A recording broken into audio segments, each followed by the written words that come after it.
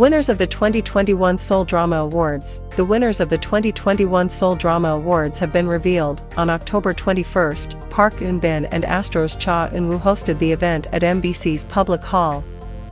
The Seoul International Drama Awards is an annual awards ceremony honoring excellence in television drama production worldwide.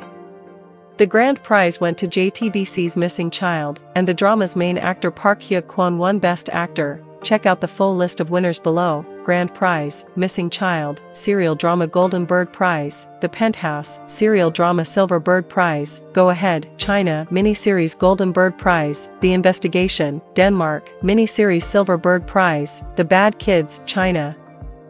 TV Movie Golden Bird Prize, Frederica Montseny, The Woman Who Speaks, Spain, TV Movie Silver Bird Prize, This House Is Mine, Germany, Short Form Drama Golden Bird Prize, Passengers, Russia, Short Form Drama Silver Bird Prize, Delete Me, Norway, Best Actor, Park Hyuk Kwon Missing Child, Best Actress, Elle Fanning, The Great, United States, Best Director, Jo Young-won Missing Child, Best Screenwriter, Russell T. Davies, It's a Sin, United Kingdom, Jury Special Prize, Bonus Vacation, Malaysia, Atlantic Crossing, Norway, The Pit S4, Turkey, Most Popular Foreign Drama, I Told Sunset About You, Thailand, Signal, Japan, Asian Star Prize, Marcus Chong, Taiwan.